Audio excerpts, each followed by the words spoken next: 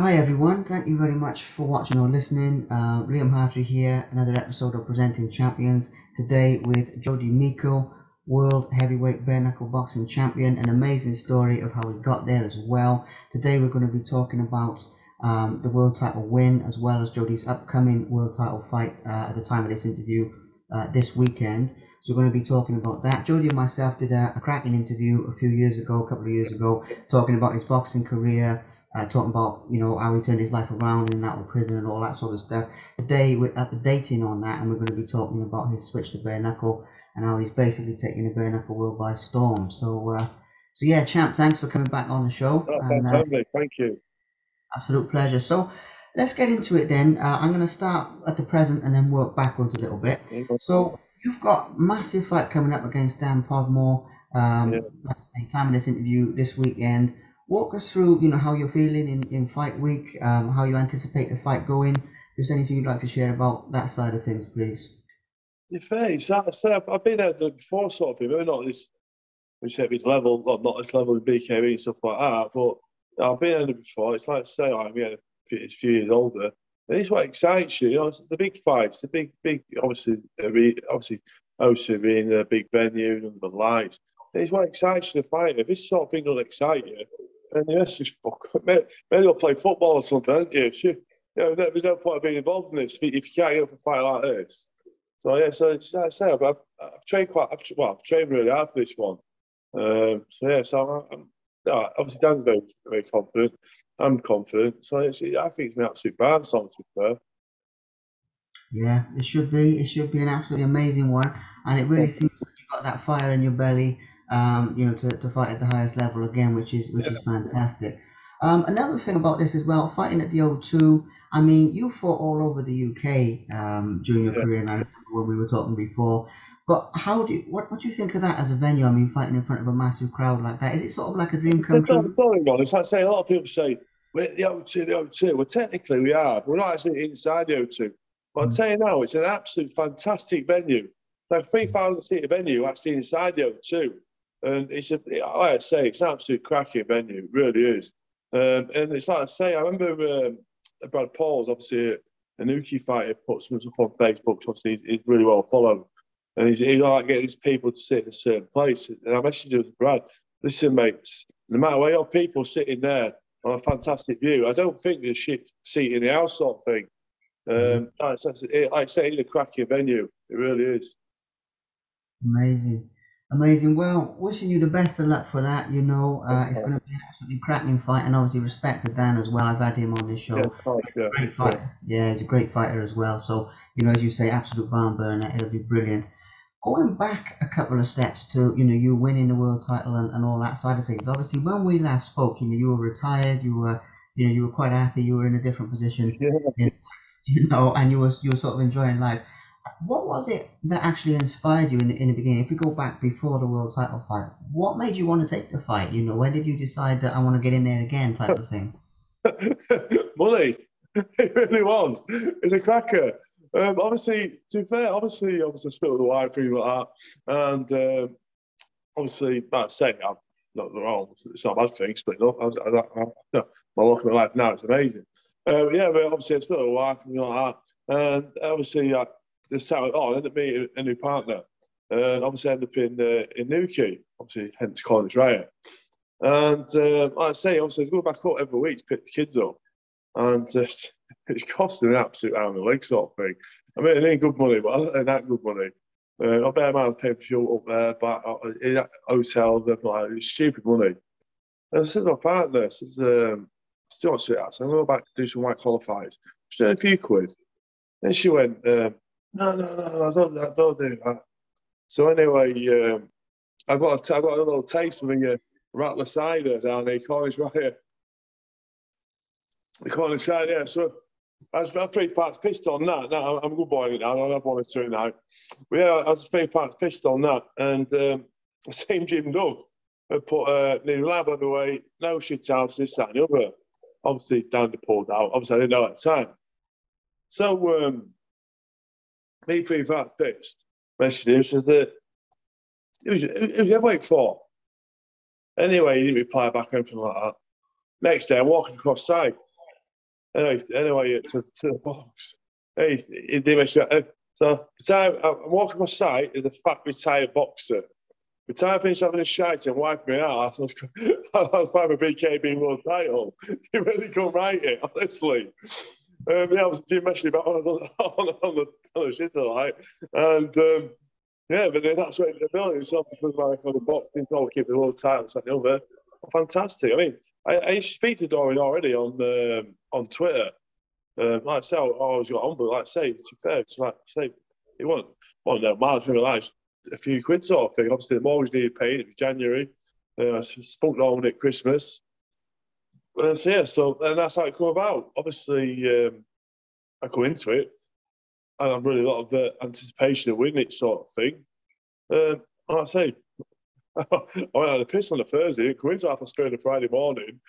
I drove down to London, not knowing whether the missus still or not. She was actually doing lally at me. I obviously fought Friday, obviously, cut him, what is it? Well, you can't look at it, obviously, you cut him bad. And we got stopped and won the title. So, yeah, and that's how I ended up going to BKB. Incredible. It's incredible. You're right. If someone told you that, you'd probably laugh at him, wouldn't you, if some normal person told you that? Oh, well, only you could tell me that, Jody. That's the thing.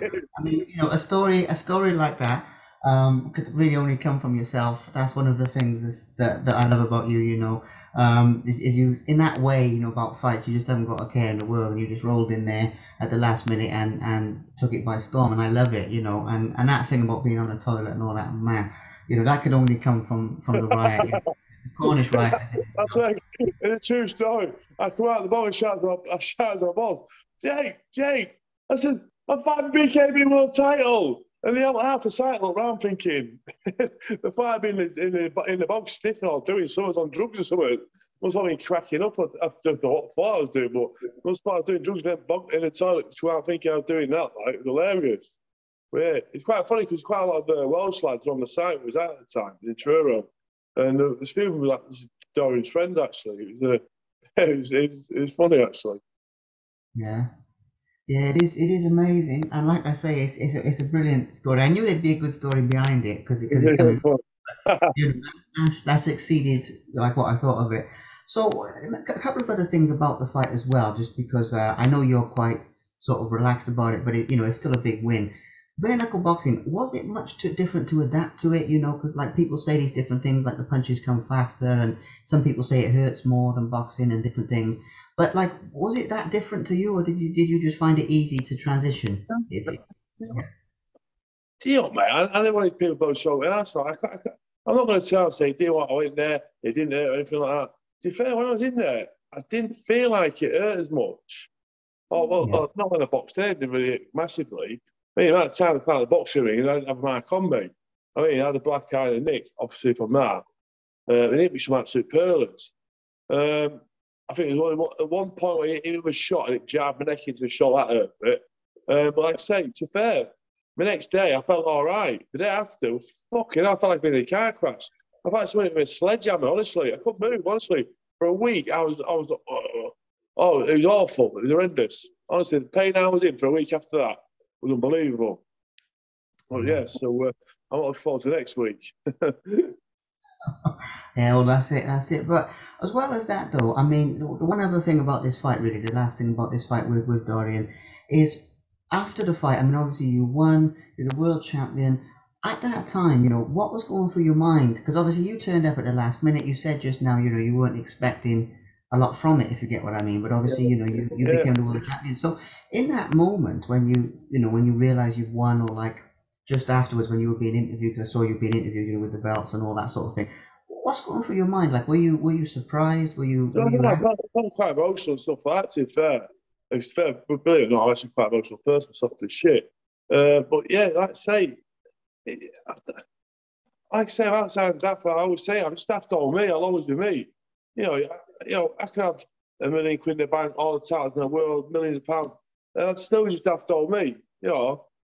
So I did. Don't get me wrong. I mean, I love the belts and titles and stuff like that, but it's not for the chat. I don't think now. Guess what? I'm Charlie Big Spoon, that and the other.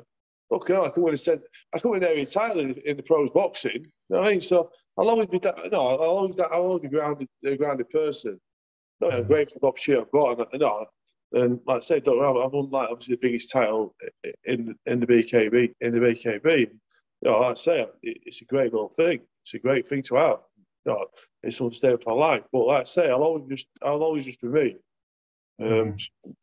Same old daft old me, you know. Well, yeah, that's the way to be, and that's what people love about you. You know, is you're so down to earth, and you know you're a very humble guy, and all that sort of thing, and that's a good way to be. You know, it shouldn't be any different to that. You know, when you see champions and they get stuck up and all that sort of thing, you know, it's bad for the sport. It's bad for everybody. You know, but I knew you'd be very humble about it. You know, I knew that. I just was just curious what what you was thinking. And that's the last thing. Like your family, your friends, your community. You know, people's reaction to the fight, because obviously it happened quite quick. I mean, I remember seeing it announced and everything, and I was quite excited for you to be quite Yeah, honest. I was really thinking, oh, I hope he goes in and gets this.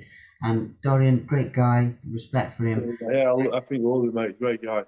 Yeah, and because I know you guys know each other a little bit, but in terms of the reaction of like people, whether it's your family, like your loved ones, people in the fight game, what was the response like after you won it? Was your phone just blowing up, or like? Yeah, you know, it's been amazing to be fair. I don't want to sound disrespectful to what I've done or anything like that, but to me, well, I'm going to sound bad here. But listen, it's not. It don't mean nothing to me, sort of thing. I don't.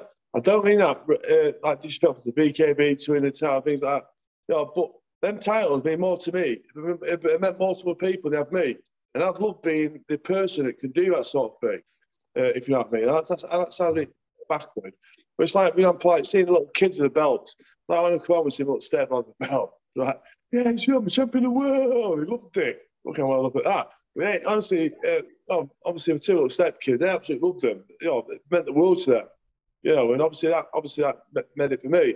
It's like I do think quite a lot for charity scrum form still, men's mental health charity, one for lads. And I took up there to show the lads belts for lads there. And like I say, I love it. Like I said, listen, them belts will be more miles than everything. The scratch to shit. I'm gonna get a right bollocks off Jim Dunn when he sees the state of them. But yeah, they're not bloody miles, unbelievable. You know, like I say, I love being able to take them to the gyms and stuff like that, and the kids. And to be fair, that's what's made it for me more than anything, And like I said, I don't mean to sound disrespectful or something like that, but that is what's made it for me. See, but I think other people took more enjoyment than me, if you know what I mean. Do you know what I mean? Oh yeah, That sounds backwards sort of thing. But I no, love the faces, the smile put on people's faces. It's great. yeah, no, it makes total sense. It makes 110%. It makes total sense, and I think that's a wonderful message. To be honest, to be quite honest with you, I mean, it's a great thing giving it to other people. Inspiring other people with Yeah, it and all that sort of thing. And it's very cool. But at the same time, you're humble about it. I think it's quite well deserved. Because you've put many years into the thanks, game. man. Thanks, As a man. pro, yeah, honestly, and as a pro, and as everything you were doing, and obviously, like we talked about last time, with the amount of pro fights you had, then being over Yeah, with people, wasn't it, and all those, and everything you've put into the game for years and years to get something big like this back. yeah, of course, yeah. It's nice. Don't worry, it's nice. Yeah, but Yeah. I get what you're saying about other people, and it makes a lot of sense. And but it must be weird, like being stopped in the street and all that sort of thing. Are people stopping you at the street now? Well, it's Is it funny because it's ironic because I also went to Tenerife training, and my friend Thomas Melville. Also, like I say, I got a lot of sponsors, and obviously they pay for flights, things like that.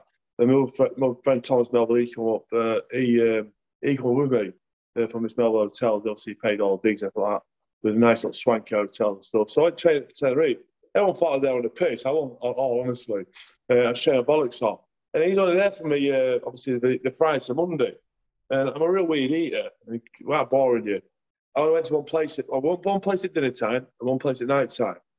And at night time, the waiters, obviously on the Monday, a friend at the left says, "Where your friend? Where your friend?" So I go home. He says, "Why are you on holiday on your own?" I said, "No, it's a fight. I'm training. So you show me pictures. I show a picture he's titled. That was it. Every time I went in, there's people wanted pictures took it like cracking. I'm like, fucking let me dinner, pal. Leave me alone. I'm nothing special. Don't look at box rep. For fuck's sake. You'll be devastated. But yeah, honestly, it's madness. But like I say, I love it, like saying in Cornwall and stuff like that, people have That was brilliant. It's been how people down here took it as well. You know, always the few of the Cornish folk like, well, he's not even Cornish, he's not Cornish. All right, mate, I live here. The journey started here, the journey will end here. So, yeah, it's funny. I love it. Yeah, no, it is funny. It is funny, but it's really good to get that insight into what it must be like, walking around as world champ. And obviously we've given Dorian a mention as well. Great guy, a lot of respect for him. Yeah, And if definitely. he watches this, wish him good luck for his fight on the weekend as well. Obviously British title fight that he's got coming up as well. So good luck for that. But yeah, moving on into the last couple of things really. Obviously, you'll be fully focused now on Dan Podmore. Like I say, great fighter. I mean, he's been in there with so many different people, so many different styles. Assuming you beat him, what are you going to be looking to do after that? Are you going to be continuing with like BKB title defenses? What do you think of that side of You know, things? well, it's one day at a time. I'm not getting younger, am I? I'm 42 now. It's one of the things where it's like, what do you do? Um, it's like, yeah, how long do you go? I say it's one day at a time.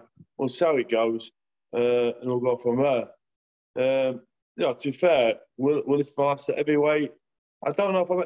The thing is, when I come from Tenerife, I was nearly at cruiserweight.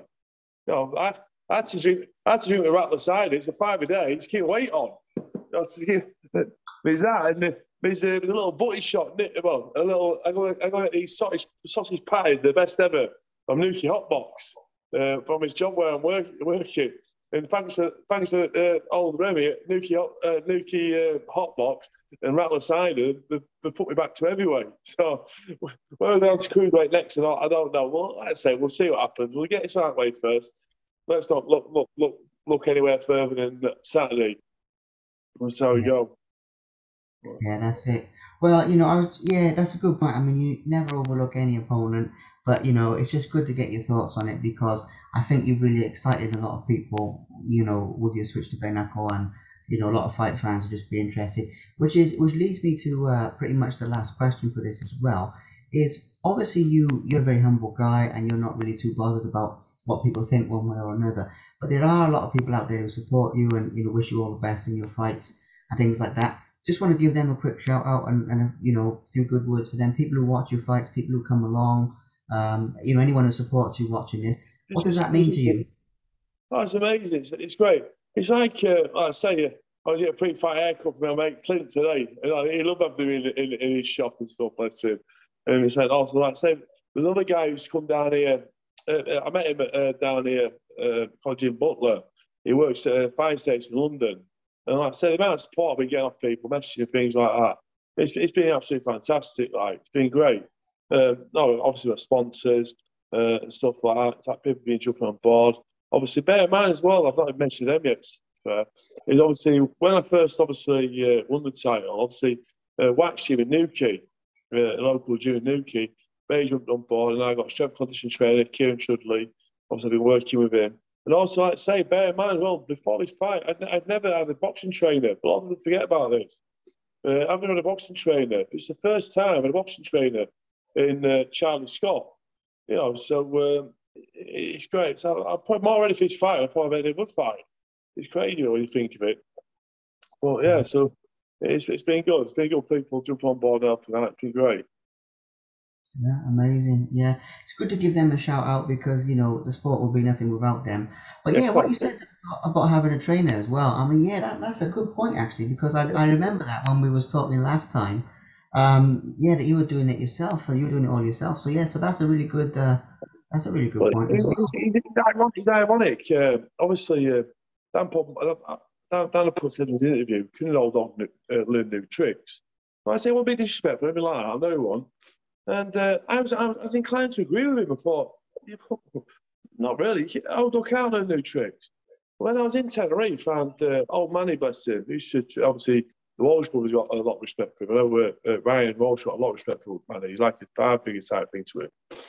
And I say, Manny, we did a few things. He showed me a few little things. I was like, I want that with Jim. I thought, and it just stuck in my head. I thought, an old dog can learn new tricks. Bear in mind, if an old dog's not being learned, if an old dog's not being learned, obviously, can't can learn new tricks.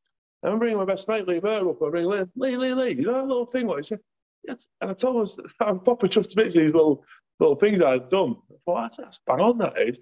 It's your crackers, but yeah, that's it.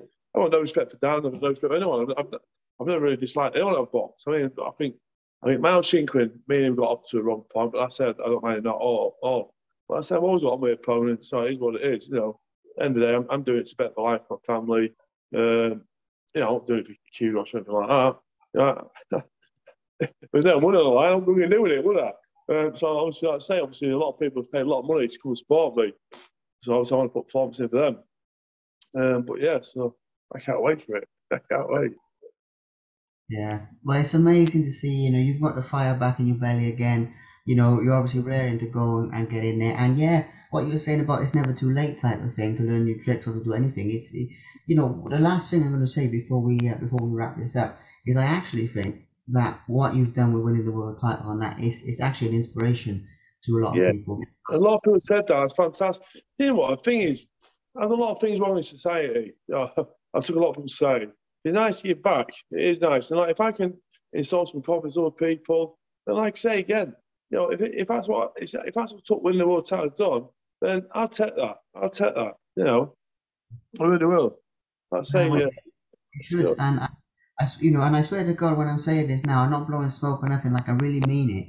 You know, I really mean it because it shows people, you know, what can be done. You know, it's never too late. What you were just saying there, you know, people can learn something new at any age and all this sort of thing. Age is just a number anyway, because you were saying earlier about 42 and all that. But do you know what I mean? I just think it has that inspirational, sort of like a real life Rocky type of thing. I know it sounds a bit corny, you know, and it sounds a bit. It is massive. It hugely is. It's like I say, it's a proper Cinderella type story, isn't it? If you told someone, obviously, I don't know, in December, well, it'd be in January. But someone's I was going to do whatever they do. It was like, they probably took you away in the white coats to lock you up. Really would have, wouldn't they? Oh yeah, that's it. Yeah, and that's what it shows, man. And it's just a total amazing story of, like, you know, how the underdog can win basically at the end of the day. You know, and I love that. I absolutely love that. Well, all I will say is good luck, obviously, for the weekend, for Saturday. You know, for this world title fight. By the time a lot of people watch this, that fight will have happened. But at the same time, good luck for it, and I wish you best of luck for your future fights as well. And it's been a real pleasure to have you back on here, mate. Cheers, mate. Thank you.